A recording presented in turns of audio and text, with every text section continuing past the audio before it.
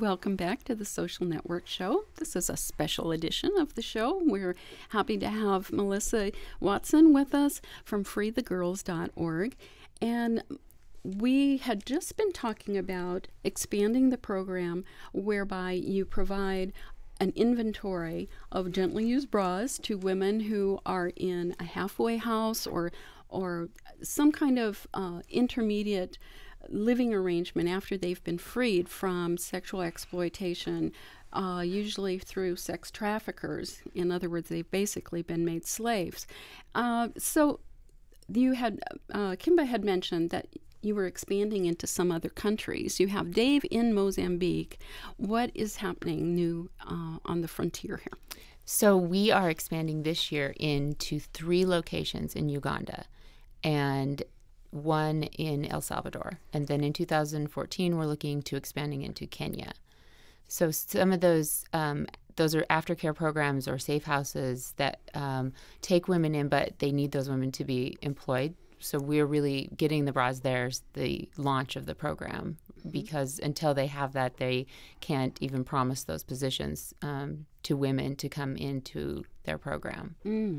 So they has become part and parcel of the overall program, of their programs too. Their existing programs, but they won't take in additional women. Like, for example, there's some women who were trafficked and they are actually in Asia, and in order to be repatriated into Uganda, so to come back to their own country where they were taken from, and to be accepted by one of these safe houses, they have to have gainful employment waiting for them, or the safe houses can't take them in. It works a little different than what we think of safe houses in this country. And so part of that is getting the Uganda program going, and then those women will be able to come back to their own country. It seems incredible to us that we wouldn't accept our own citizens back to our country, but that's sort of the status you have in the international scene of as a victim of trafficking. Well, I'm sure glad that there's that on the horizon, an additional way you can work toward the good of people who have been victimized. And the arrangements for the various countries, is the sale of bras pretty much the same in all these different countries? It's a little bit different, and as we expand into Uganda, particularly, it's different. They have laws in Uganda which prohibit the importation of used undergarments. So to them, regardless of clean or not clean or whatever, they have determined that they're going to prohibit the importation of that. So all of the bras that we are shipping into Uganda have to be new inventory. So, and those are coming from partners that we're making within the garment industry, particularly lingerie, retailers, manufacturers, distributors, the stores, all the way up to the manufacturers have been great supporters in that. And in October, we'll be making our first shipment of new bras out to Uganda. Now, that maybe ties in somewhat with the reason you're here in Las Vegas and we're able to interview you in person. Yes, I am here attending a lingerie trade show, making contacts with, again, just those people within the lingerie industry, letting them know what we have to offer and really offering them a way to, they have a problem, which is overstock inventory, surplus inventory of kind of irregular amounts and sizes. And we will take all of that off their hands. It provides them a way of donating it to us, getting a tax advantage. They don't have to look for another way to unload it. And then in our program, that allows us to have that inventory that we need to keep that program supplied with bras. Because the worst thing we could do is start a program, get all these girls out there working, and then when they come back to buy inventory, 6 months, 9 months down the road, and we don't have inventory for them. So we are working on that ongoing supply of inventory, not just used inventory, which we find social networks have taken care of, sort of making that very easy for us to get that gently used inventory, but now the new inventory for these countries that require us to have new inventory to go into their countries.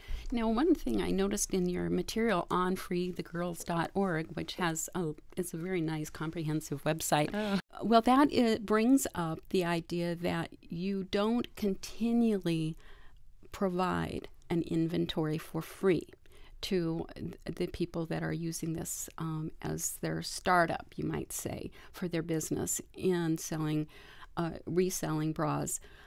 And I kind of like that. Can you explain the rationale behind that? Well, they're truly learning a skill set, which is running this business. And like any business, you would buy your inventory and then mark it up and sell it. And that's how you make your profit. And you use some of that profit to buy more inventory. So that it really is no different in our program, though the inventory is much less expensive to buy. But when they start in the program, their initial inventory is free. Mm-hmm. We provide that to them so they can start their micro enterprise, their own business. And then they come back to buy inventory. It's pennies on the dollar, but it allows them that process of what it really is to run a business, that it's not just being handed out to you. You're working for it. You have to budget back, and they're still making good money. Most of the girls in our Mozambique program make 3 to 5 times the local minimum wage. And that's awesome, because it means they not only escape this life of poverty and complete, terror, but now they're living well. Mm-hmm. And of course, I think that's probably may sound a little bit even better than it is, because when you consider that these women are basically starting from nothing. They don't have a household. They don't have the clothes that they had 2 years ago or 3 years ago, or just. I can relate to this, because when I came back from overseas, it was sort of like, wow, you just didn't have any idea how many things that you took for granted when you didn't have a household for a while. And when I say living well, I don't want anybody to think that they have a 3-bedroom, 2-bathroom home. They're living well for them is they can have a brick home instead of a stick home. Still dirt floors, still doesn't have a running water, doesn't have sewer, has a thatched roof. But for them, having a house that won't wash away in the rainy season means a house built of brick, and it's maybe a couple hundred square feet, and there may be themselves, their children, some of their siblings, a boyfriend or a husband, so that you may have 8 people living in 200 square feet, 1-room house. So it's living well there is a little bit different than living well here. That brings up a question that had entered my mind on this, is how many of the women have children from their clients, although it's their owners' clients, you might say, if they're in prostitution. How many of them come into the program with a child or more? Yeah, many women come into the program with a child, or come into the program because they're pregnant, and that is their wake-up call for getting out and wanting to say, I have a child now, I'm going to have a child, and I want a better life for that child. Mm-hmm. And so sometimes that is actually the catalyst for getting them to an aftercare program, Safe House. And from there, then being introduced to Free the Girls as a means of employment, so that they can stay away from being on the streets and not go back to the streets. Because even if they don't have a pimp anymore, that's the only life they know. It's the only skill set they have. And it's hard to find employment when you've been victimized since you were a preteen. To say that you could just get out of it and go work at McDonald's, it's a little bit different, especially in a developing country. Right. I would ask, too, that the biggest challenge for them then is, like, in a way, it's just a completely new lifestyle. They have to learn how to run a business. The interesting thing, too, it seems, is that they can set an example for their kids or for their peers. So if they're actually making, say, 3 times or 4 times more than the minimum there, this can really help the economy, I would imagine, in these poor developing countries. Am I right?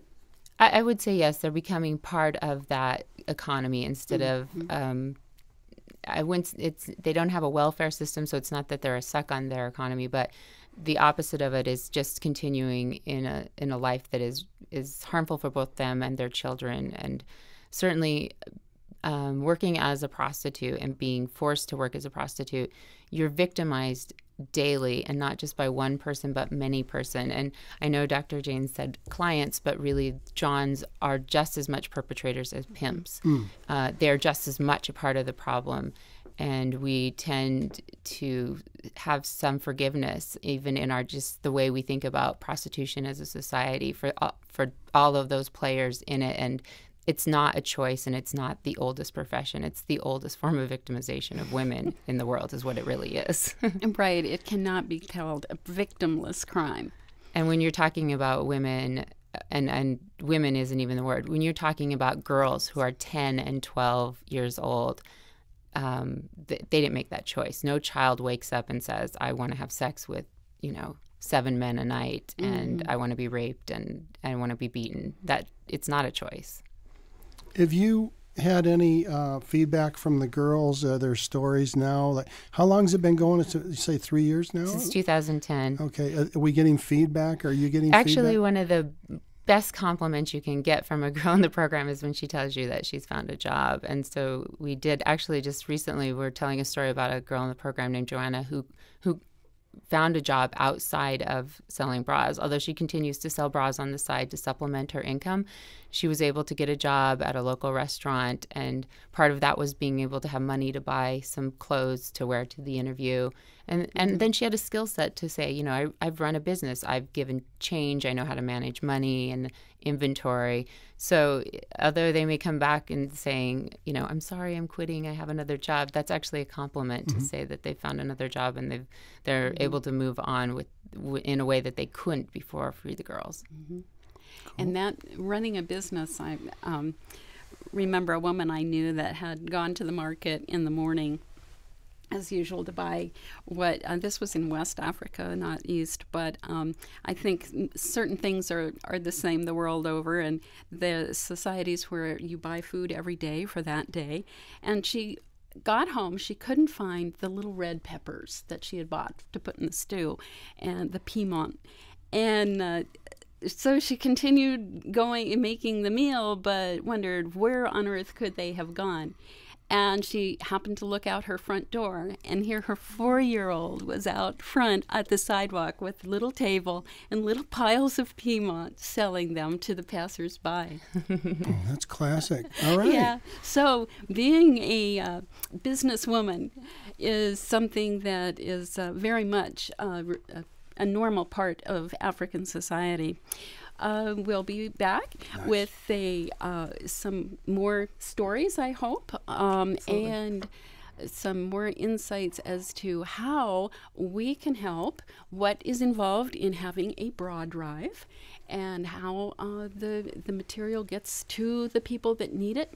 So thank you, Melissa Watson from freethegirls.org.